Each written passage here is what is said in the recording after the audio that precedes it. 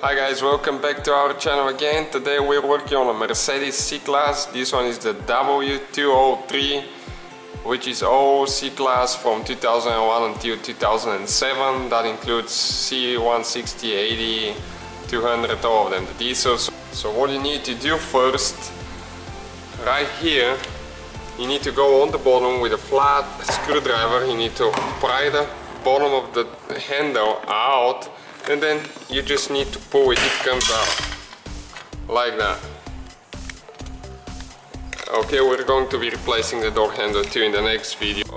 Okay, next we need a Torx 25, and right here inside of this hole there is one bolt there. So we need to take this one off. And next on the top there is another one with the same tool again. Okay, this one we will not be able to get it out, but once we pry the panel out it's gonna come out. So now with Torx 20, right here there is one more screw that we need to remove. And now under the airbag batch right here, you just pry it with a screwdriver. Careful, there is two clips holding it right there.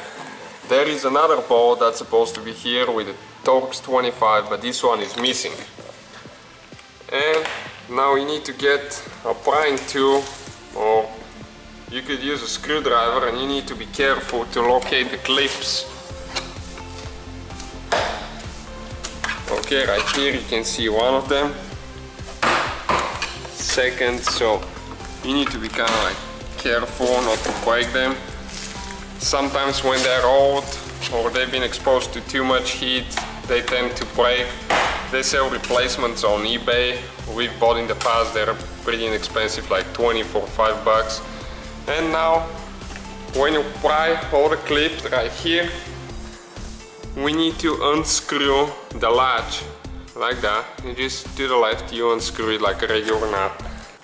Now next thing that we need to remove the speak cover right here. So you need to open it on this side. You might need to use a screwdriver and then kind of like pull it like that.